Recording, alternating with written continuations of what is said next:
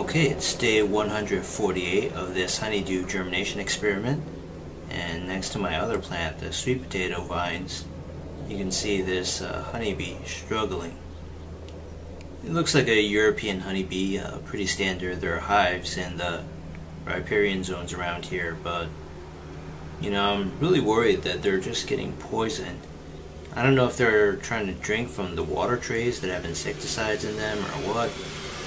I can try to help this fellow up, but I think he's gotten right side. She's gotten right side up. They're all female workers, but she keeps getting turned upside down like, a beetle or something.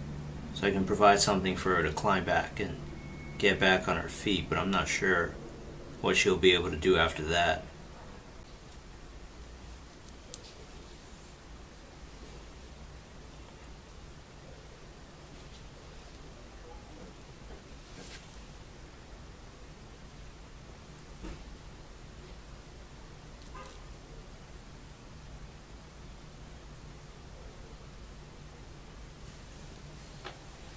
So I put her on this flower, but I don't know if she can make it. I don't even know if she can fly anymore. Or is this just another case of, straggler bees on their last legs coming here to basically die? So I'm kind of worried that they're getting poisoned by the pesticides that I sprayed a long time ago. It says they're effective for like 9 months. Yeah, so she's kind of agitated. She's just crawling around on this honeydew flower. And doesn't look like she's really able to collect pollen, or that's just not on her mind right now.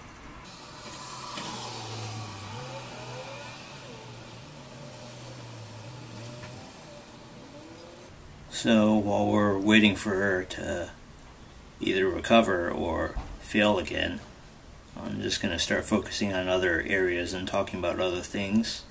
So as I said earlier, it's day 148, and these leaves in the pot look a lot healthier. They've perked up a little bit in just 48 hours after me, basically moving these into the shade.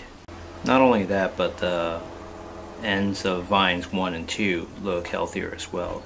There's been a lot more leaf development. The leaves have been growing bigger. I think the plants were basically in stasis, just baking in the sun when all these top leaves were turning yellow. So some of the leaves are perkier now. They're kind of folded, convex instead of concave, and they're a little bit darker green. All of these leaves near the shoot apical meristem for vine 1 are bigger now. As for vine 2, it has more flowers, so I think just having these baking in the sun and having all these leaves turn yellow and kind of convex was basically stunting the development of everything. And I don't think these plants would have survived if I had kept them in the sun for a few more weeks. Everything was turning yellow.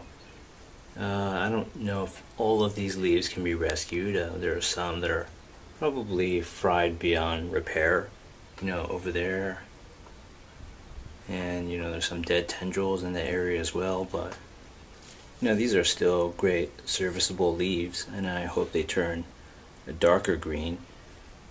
Just for comparison, you can look at these sweet potato leaves and they're really, really big and robust in comparison. And honeydew just has more brittle leaves that are hairier. So, at this juncture over here, vine number 3 produced this leaf, and this leaf. So that's unprecedented, but we've talked about that before.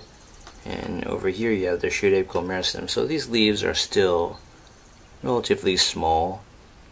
And here's one. But the old order of things has been restored. There's 2 tendrils now, which this vine didn't have before. It's still pretty early in the game for vine 3, and then it's gone back to this system where it alternates just 1 leaf per juncture. So if we go over here, this leaf is kind of fried. This one was kind of fried as well. I mean, it's doing okay. None of the leaves are dying or dead, but these were kind of damaged by being in the harsh sun for too long, and that's why the development has been further stunted for vine 3. So this European honeybee female has been struggling like this for the entire time I've been talking. Yeah, I don't think she's going to make it. I mean, she doesn't even seem interested in getting pollen anymore. It's just she's probably affected by this pesticide, if I'm right. But if she didn't try going in the water tray, that means she only wanted to collect nectar from these flowers and pollen, and basically that would mean that the pesticide somehow works its way through the entire system of the plant to poison that stuff. Well, it appears now she is trying to get some nourishment, and hopefully she can be energized and be on her way if that was the problem. So I've never really observed this process up close and personal for long, when there's a bee, a bumblebee, carpenter bee, and a flower outside and I'm filming it. I'm just kind of fascinated for the moment, but I've never gotten close enough for long enough to see what's actually going on. If you look at one of its limbs, I think the hind limbs, one of the upper segments, you can see a bunch of pollen collected on it.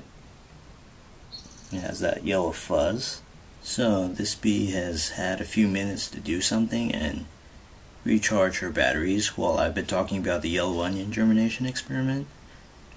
And I think I'm going to try using my floss stick to let her grab onto the stick and transfer her to a flower on vine number 2. So I tried doing that and she won't budge. She won't grab onto anything I stick in there. She's not trying to sting the plastic floss stick either. She's just kind of burrowed in there and won't budge, even if I turn this flower upside down and tap. So I'm just going to leave her here and hope she can re-energize and maybe even spend the night and find her way somewhere else. And maybe pollinate vine 2 if she hasn't already. Otherwise I might find a dead bee, right here. I don't know if she can die in the flower or if she'll drop out. But yeah, there's not much I can do at this point. Okay, it's day 153 of this honeydew germination experiment. So as you can see, these leaves look a lot greener. They basically sort of regenerated their previous vigor. They're not all yellow and frail like they used to be, brittle I mean. So, this one had a few tears before and sunspots, but now it's green and it's sort of, convex instead of concave. So that's a good sign. And this leaf is just too big to do that, I guess. But, yeah, some of these tendrils are kind of fried and dying. They're very brittle. But by and large, most of these leaves have recovered. That's a good example. That's a good example. Here's a leaf right here that's basically dying because it's touching the soil and it's in a bad position. There are some like that. So let's see. Actually, this leaf right here is the one that used to be super green for vine number 3, and it's dead now. Oh gosh, it's kind of hard to remove that with one hand, but I'll just get rid of that. And see, this leaf is in bad shape. Here's another one, but it has, healthy stem. I'm not gonna try to pull on anything that has a healthy stem. Vine number 3 is doing great. It extends all the way here. Let's see. Yeah, it's got this place where it has 3 leaves coming out of the same node. And it goes all the way here, and it's trying to come up again due to, phototropism to get to the sun. But as I've already demonstrated, too much sun is a bad thing for honeydew vines. And you know, I drew an analogy to the California wild grapevines, and those grow mostly in the shade and climb trees.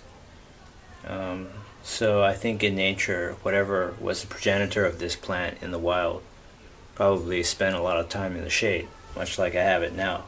So the new leaves are obviously doing the best because they haven't been through a cycle of damage, sun damage to be more specific, and these new leaves all look great. These are the ends of vines 1 and vine 2. So you can see the leaf shape here is kind of funny. I don't know why that is, but that one's kind of that way too. It just seems like maybe the flower production is sucking a lot of resources away and these leaves come out underdeveloped, unlike that. And you know, that's a good leaf too. So I don't know why that is. I don't have any familiarity with this kind of scenario. So for vine number 1, this leaf looks like it's kind of weird, maybe a little underdeveloped. But you know, it doesn't have that problem as bad, so not quite sure what's going on. I haven't seen any bees lately, so I don't know if they're coming, but I surmise they must be because I've already found 3 bees. You know, that bee that was there earlier face down in one of these flowers. It's probably one of these already. It fell off. Yeah, I put it in there and it was drinking its last sips of nectar, and it died in that position and after an hour or two and stopped moving. So I disposed of that. That was the 3rd bee corpse. So I'm pretty sure bees are coming here, and hopefully not just as their final resting place. So here's another leaf that died and is kind of rotting away. It's got a healthy sort of stem attachment still. Oh, not really. Okay, so got rid of that, and that's less of an eyesore to look at right now. So the water situation is still good. Kind of rocking the tray just to show you the water level. It's still very high. The honeydew plants don't need nearly as much water as the sweet potato vines, which are enormous in comparison. And you can see some roots have gone on into the water dish. So here's my current configuration. You know, you have the sun up there. It comes in through this balcony. And then I have the yellow onion placed here. I think I'll move that. So here's my sweet potato experiment. It's doing great. And you'll notice it's basking in reflected light. Ginger, not so much. But it's basically from all the glass here on this window. So what I'm going to do is exchange positions and move it to here, because the majority of the reflected sunlight seems to be in the center area. So I've rearranged this position and it'll bask in some of that reflected sunlight and do even better, I think. It needs partial light and shade, so to speak, so full sunlight, especially in Southern California, is too much for this. And the vines have been repositioned. They're basically gonna right themselves and try to face the sun again, but I don't want them getting too close to these sweet potato vines and becoming a tangled mess.